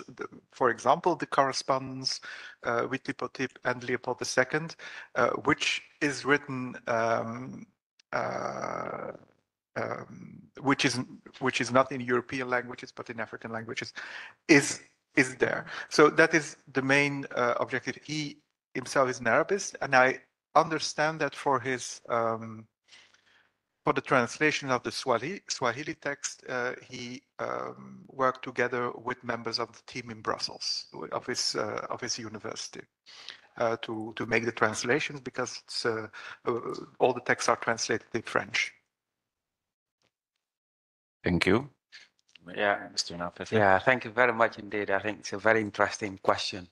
What I meant by this idea that European sources are very important, as the African sources are, is, of course, sources that are written by people who are not part of, say, the oppression or the suffering. Sometimes they reflect their own reality rather than the reality of the oppressed. But there are two things here fundamental, which I attempted to show in the book. I've got a lot of images here, but I couldn't show them because time was that short. Sometimes what you get within the colonial power structure, you get what I call the dialogue, but not so much dialogue in the sense of dialogue leading to something. It is this conflictual dialogue. When the interests of the two groups come shocking, that's then something is revealed in the middle. What I'm trying to say to you, in Angola in particular, at the time there was a conflict between the missionaries in the 17th century, 1623, and the governor. The governor was sent there, but the governor was instigating slavery. He wanted slavery, he wanted African to be captured, he was instigating war. So as a result of that, not only that, he also wanted to imprison the wealthier merchant in the group. What happened, this merchant, one of them, was hiding with the missionary. All his wealth, they've written a very quick document, they passed that wealth to the missionaries. So then the missionaries were defending why that was the case. So what came out of it, we were revealed much more detail politically, what the context of Portuguese interest in the region was. Through that dialogue, through that conflict, the governor is saying something, the missionary saying something. As a result of that, we have more revelation about why slavery was taking place, who was instigating what, how the African were being used. Another example that came out of that too was also we have Mendonça in the Vatican in the 16th century. He presented a case, a court case in which he accused Italy or Rome, Vatican at the time, he accused Spain, Portugal for committing crime against the African. He used those four principles of laws. But those laws, the way he used them were summary. At least for the statement he believed in that court case. So when you read that, you think, where could we find more information about what natural law was, what it meant, what human law was, what it meant, and what civil law meant, and what divine law meant? What then we find in the similar period, two missionaries who were asked to give evidence in this court case have written extensively about what law, natural law, human law meant. So that gives us a much more better picture, what you may call the objective understanding of what those laws meant. So that is what it is. It's rare to get, but sometimes you can, through the document, in those dialogue, you can get some understanding of what the African push is about. Yeah. Thank you very much, Professor Nafefe, for this short but very strong lesson of the art of making and writing history with different sources from different ideologies, different world. We still have a few minutes for some questions. Le monsieur en bas. Non, le monsieur... Excusez-moi, je ne connais pas votre nom. Oui. Yahya Youssef, je suis de la diaspora tunisienne installée en Allemagne. Bien. Et notre travail consiste de valoriser, c'est-à-dire le potentiel économique, culturel tunisien, mais en valorisant comment, c'est-à-dire ce potentiel peut être un levier de développement économique. C'est pas, c'est-à-dire on écrit des livres seulement. Moi, j'ai assisté à plusieurs séminaires. L'année dernière, ça fait 2 ans ou 3 ans, j'ai assisté ici l'impact socio-économique des Mauresques sur la civilisation tunisienne. Le plus important pour nous, comment rendre, c'est-à-dire ce qu'on a écouté, c'est-à-dire ces 2 jours, visible, et comment valoriser, c'est-à-dire ce patrimoine. Et je vais vous donner quelques exemples. Vous avez dit le document arabe, le manuscrit arabe. On trouve partout, même en Allemagne, on trouve. Le problème, c'est de dire comment valoriser ce potentiel ici ou là-bas. Ça fait 6 ans, j'ai assisté, c'est-à-dire avec une chercheuse tunisienne sur le manuscrit arabe, mais c'est-à-dire c'est pas la méthode, ce n'est pas l'ancienne méthode de recherche classique. Avec un start-up, elle a utilisé l'intelligence artificielle. C'est-à-dire, au lieu de faire de recherche et d'attendre, c'est-à-dire quelques mois pour avoir le résultat, c'est avec une application, elle fait des recherches. D'ailleurs, c'est-à-dire cette application, elle lit, mais aussi s'il trouve des feuilles ou des documents ou des pages qui sont c'est-à-dire coupé ou sans massif, c'est-à-dire c'est l'application qui va faire toutes ces recherches. D'ailleurs, c'est-à-dire cette start-up, elle est en train de travailler avec le musée du Berlin concernant le manuscrit, c'est-à-dire arabe, et le manuscrit de Tombouctou. Et aussi, pourquoi le musée et d'autres, c'est-à-dire après la guerre de la Syrie d'Irak, on a trouvé des manuscrits. Du manuscrit ancien, mais aussi du manuscrit de certains groupes de Daesh. Comment comprendre et comment, c'est le passé ça, on rentre maintenant c'est-à-dire dans le présent, comment utiliser cette application pour comprendre exactement ce qu'est-ce que se passe. Ça, c'est très important. Quand, c'est-à-dire, on utilise la technologie pour comprendre le manuscrit, parce que c'est plein. Moi, dans la bibliothèque nationale, plusieurs documents qu'on n'a pas étudiés qui sont là. Jusqu'à quand qu'ils sont là? C'est-à-dire, c'est de l'or. Et on peut vendre, c'est-à-dire ces informations pour, par exemple, pour le big data. C'est très demandé, c'est-à-dire ces informations-là.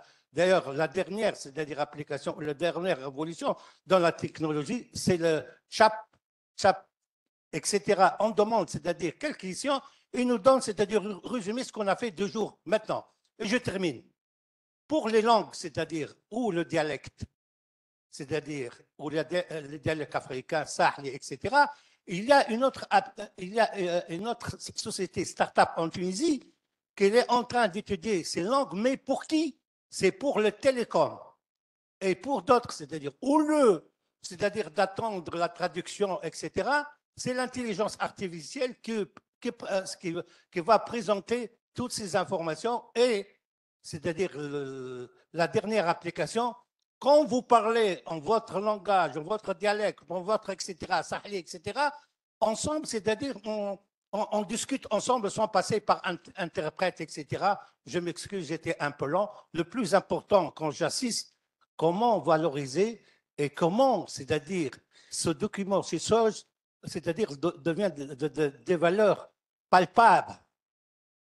Dernièrement, le ministre de la Technologie, ex-ministre, a fait un programme très, très intéressant qui s'appelle Technoriat, c'est-à-dire pour les chercheurs et pour les doctorants, venez ici, on vous finance et on va passer à l'application et non pas à la théorie. Nous sommes là pour, c'est-à-dire rendre les choses qui sont théoriques vers des choses pratiques et devient, c'est-à-dire quelque chose palpable et c'est un projet économique et non pas un projet théorique. Je m'excuse, j'étais un peu lent. Oh, non, c'est pas grave, monsieur. Merci beaucoup pour votre intervention.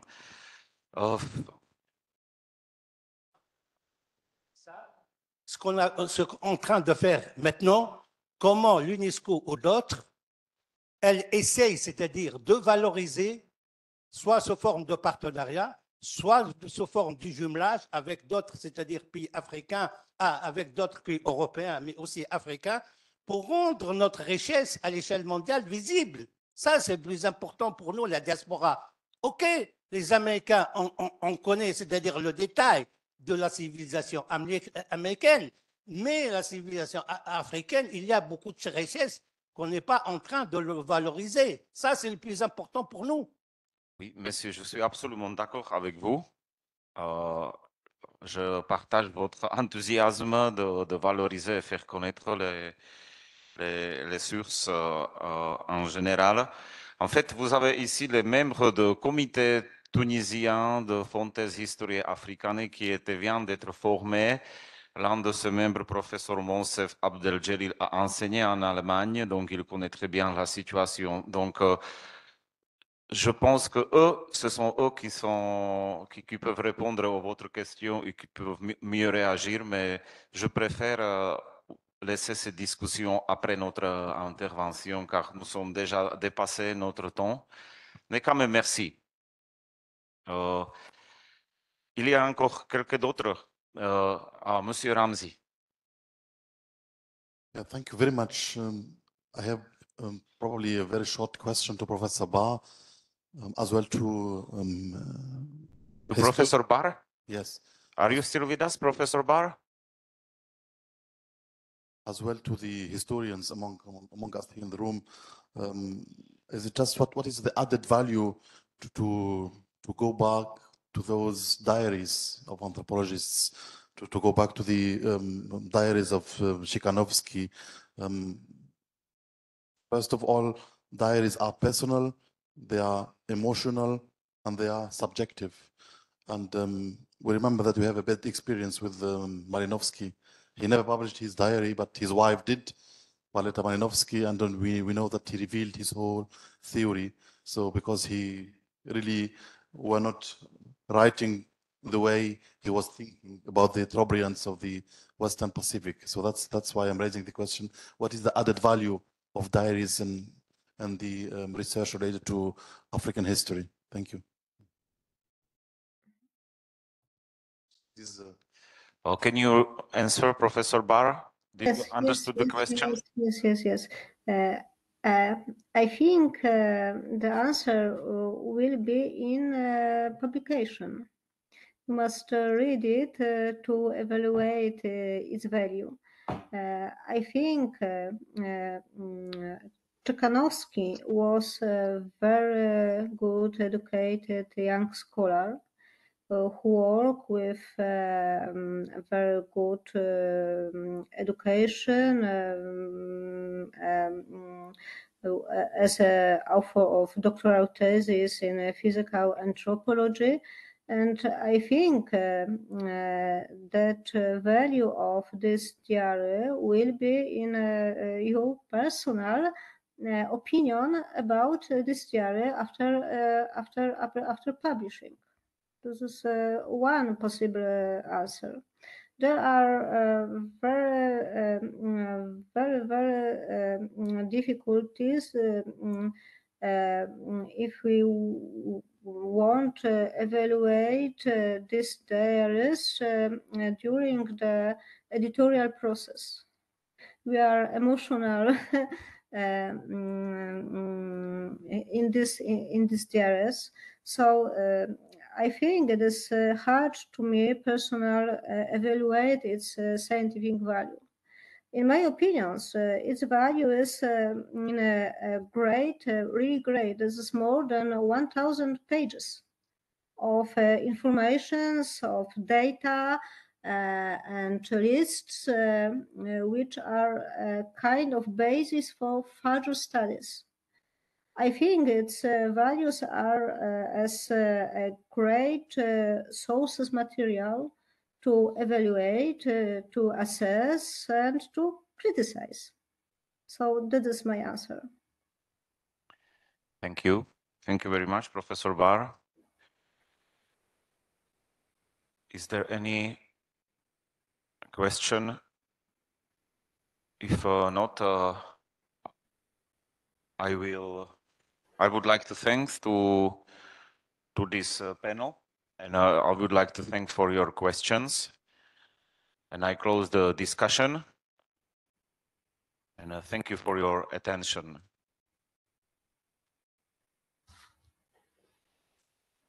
Now I will use the opportunity for some final remarks. Normally it was with my colleague Dr. Mohamed Diaghiete, who I wanted to give some final remarks. Il n'est pas là. He's now here. So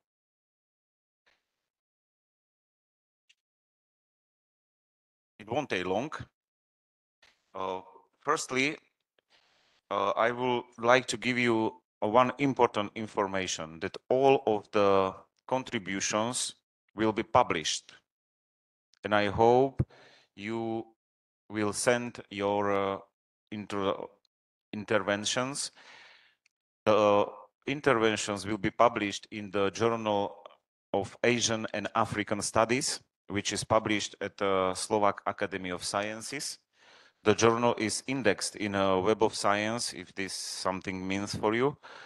And what is more important, I think that the journal is also open access.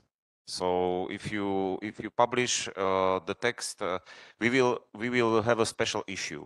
The Slovak Academy of Sciences, I would like to thank to them, especially to my institute. They reserved a special issue for our conference that will be published in 2024. And the deadline for your text will be September 2023. But I will send you a more detailed information after I come home and manage my things. So, pour faire les remarques finales, je vais passer en français. Ça va être plus vite. Je voudrais vous remercier beaucoup pour votre participation et pour votre réaction à l'appel pour notre conférence. Pendant ces 2 jours, je crois qu'on a vraiment eu des interventions importantes qui nous ont enrichis. Et je crois que l'un des plus importants buts de cette conférence a été rempli, et c'était la stimulation de la discussion et de recherche. Je sais que l'Afrique est un grand continent très divers, et on pouvait le voir dans les discussions particulières, dans les interventions particulières. Si on prend le cadre géographique, on a parlé du Mali, on a parlé du Sénégal, on a parlé principalement du Tunisie, on a parlé de l'Algérie, de Côte Swahili, de la Pologne, de la Belgique, de la France. Donc voilà, vous voyez comment vraiment un des grands enjeux ou un grand défi pour ce projet Fontes Historiae Africaine, c'est de comment s'emparer de cette dispersion des sources africaines, ou cette dispersion des sources pour l'histoire africaine. Elle se trouve en France, en Belgique, en Pologne, aux États-Unis. Il y a même des sources qui sont en Chine. Ils sont en Afrique, ils sont au Sénégal, en Tunisie, dans les différentes conditions. On a vu hier quelques photos de Timbuktu. Notre cher collègue Mohamed Diagueyete nous a projeté quelques photos. Donc, on a vu aussi aujourd'hui dans l'intervention de Sylvia l'état des archives malgaches au Madagascar. Donc, c'est un grand défi pour le futur. Comment trouver une solution? On sait que c'est peut-être une vie humaine est assez courte pour rassembler, publier et annoter toutes les sources pour l'histoire africaine, mais on travaille progressivement. L'autre remarque que je voulais souligner, à part la dispersion et la dispersion géographique, c'est que presque dans chaque présentation, on a vu que une chose est l'identification des sources africaines. Ça, je ne veux pas dire que c'est facile, mais c'est réalisable. L'autre chose, c'est la valorisation des sources. La valorisation a plusieurs obstacles. Et je vois deux. Le premier, c'est peut-être le plus vieux, et c'est l'argent, le financement.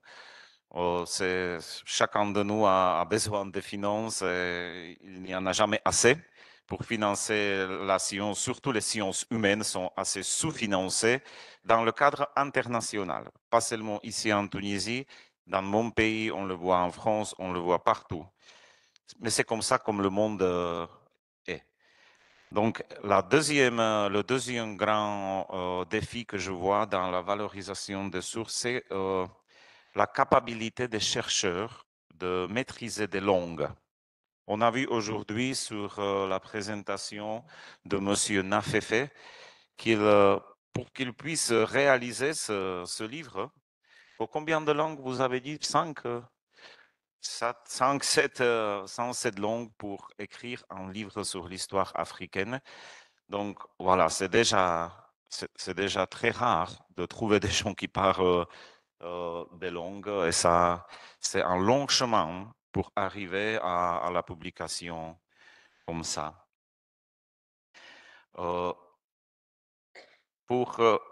L'un des buts les plus importants de notre conférence était aussi la présentation d'un nouveau comité qui a été créé de notre projet Fontes Historiae Africaine.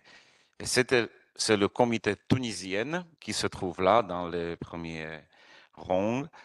Ce comité tunisien a été créé au début de l'année 2023 et est créé de professeur Monsef Abdeljelil, bien sûr, monsieur le président de al-Hikma, Mahmoud Ben Robdan, puis c'est Ramzi Ben Amara et Hedi Jalab et Abdelhamid Henia.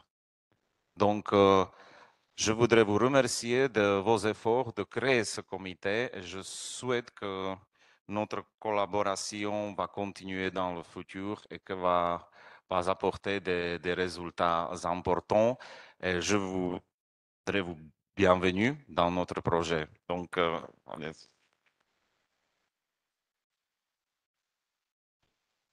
et pour finir, Monsieur le Président Mahmoud Ben Romdan, je ne peux pas trouver des mots. Comment vous dire merci pour nous accueillir et pour tout l'accueil que vous nous avez donné. Merci beaucoup encore une fois. Et comme c'est la fin de notre conférence et nous sommes chez vous, j'aimerais bien vous inviter si vous voulez nous dire un petit mot. Venez.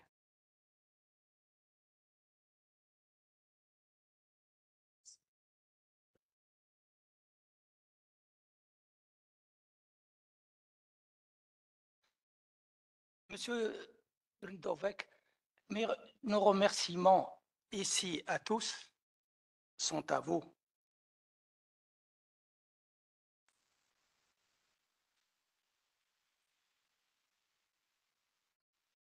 C'est vous qui êtes venus, qui nous avez proposé cette rencontre, et vous avez vu que nous y avons répondu spontanément avec beaucoup de bonheur. Nous pensons en notre académie que notre dimension africaine est sous-étudiée, nous, Tunisiens, et que nous avons à changer. Votre projet correspond à nos besoins en tant que Tunisiens, pour la Tunisie, mais pour notre contribution à l'histoire africaine. Nous sommes une institution qui croit en l'universel. Il y a une partie de l'histoire de l'humanité qui souffre. L'humanité n'est pas entière parce que l'Afrique est réduite dans notre connaissance de son histoire et de sa contribution à l'histoire du monde. Notre devoir commun est d'aider à notre connaissance commune de la contribution de l'Afrique à l'histoire du monde. C'est ainsi que nous voyons notre rôle de contribuer à ce qu'il y ait une humanité universelle. Nous avons écouté toutes les contributions. Ce qui se révèle, vous en avez largement rendu compte dans les minutes au cours desquelles vous avez fait une synthèse. C'est très difficile de construire, de rendre compte de l'histoire africaine. Il y a un très grand nombre de handicaps. Très grand nombre de handicaps. Mais c'est en train d'être fait avec beaucoup de courage et d'isolement. Donc, il y a un premier immense aspect qui est la connaissance de l'histoire. Il faut aller la collecter, travailler dessus. Et on a vu combien c'était difficile et combien les chercheurs sont isolés. Il y a un sentiment de solitude. Et vous en avez rendu compte. Ici aussi, vous avez dit qu'on n'a pas connaissance des efforts qui sont entrepris partout. Il y a des efforts. Nous en avons entendu ici. Mais c'est probablement une partie, une beaucoup plus grande partie sans doute, est-elle en train d'être réalisée. Nous n'en avons pas une connaissance exhaustive. La deuxième, c'est qu'avec cette matière qui est extraordinaire, il y a un travail de fond qui est en train d'être fait. Elle n'est pas valorisée. J'ai entendu hier le directeur général des archives tunisiennes, ce qu'il nous a dit d'existant sur la politique tunisienne est énorme. Combien de thèses est-il possible de faire à partir de ces matériaux-là? Des dizaines de thèses pour construire à partir des matériaux qui sont là, mais qui sont sous-utilisés. Le troisième défi, c'est la recherche, la jeunesse, qui ne demande pas mieux, je crois. C'est ce qui nous a été restitué par ceux qui ont travaillé avec des jeunes, que de travailler sur l'Afrique. Donc, comment mobiliser ces chercheurs? C'est un grand défi. Le quatrième, vous en avez parlé, il est du devoir de ceux qui détiennent un peu de moyens de contribuer à faire remonter l'histoire de l'Afrique. Nous nous considérons ici, non seulement comme ayant hébergé cette rencontre, qui est un grand honneur pour notre académie, qui est une manière aussi de nous adresser à nos jeunes chercheurs tunisiens. C'est important pour nous. Ce n'est pas seulement important pour vous, que nous vous hébergeons, c'est important pour nous, Tunisiens. Donc, tout est dispersé. Heureusement qu'il y a l'Union des académies africaines. Heureusement que vous êtes là. Ce que je souhaiterais, et je parle au nom des académiciens et de ce collectif qui s'est constitué, c'est que nous réfléchissions sur tout ça. Ces journées ont été extrêmement importantes pour dire ce que vous avez dit et ce que je viens de dire aussi. Je voudrais vous suggérer, sur les conclusions que vous venez de faire, et les miennes qui sont les mêmes que les vôtres, c'est que nous tenions une rencontre dans laquelle on discute stratégie, qu'on fasse le diagnostic de tout ça. Et vous l'avez bien fait dans votre présentation, tout à fait en début de séance, et vous en avez bien rendu compte ici, maintenant, en conclusion. Notre souhait, et nous sommes prêts pour cela, à abriter des assises biannuelles, une fois tous les 2 ans, mais c'est soumis à votre discussion, dans lesquelles on dresse, on est stratégie, c'est-à-dire on fait l'analyse de la situation, on la diagnostique et on établit des stratégies de collecte de fonds. Auprès de qui? Des stratégies pour mobiliser des jeunes chercheurs partout dans le monde. Des stratégies de quelles sont les priorités qu'on doit faire. Bien sûr, au centre, les Africains. Leur poids dans nos rencontres doit être beaucoup plus important parce que c'est d'eux qu'il s'agit. Et si vous le voulez bien, sachez que l'Académie tunisienne est disposée à abriter ce grand symposium dont je vous suggère qu'il se tienne dans 1 année ou 2 et que nous ayons des symposiums par la suite qui aient une même fréquence, une fréquence de 2 ans. Ça permet de respirer un peu et puis ça permet de voir un peu ce qui change et de construire un avenir en commun. Donc, en conclusion, je voulais vous faire part de notre disponibilité, de notre contribution qui va dans le même sens que celui que vous venez de faire ici en conclusion, et de vous dire que pour nous, c'est un grand honneur que vous ayez accepté d'être parmi nous. Et je voudrais à l'occasion féliciter tous les contributeurs desquels nous avons beaucoup appris, qui ont travaillé dans l'extrême difficulté. Je voudrais, pour terminer, leur rendre hommage et les saluer.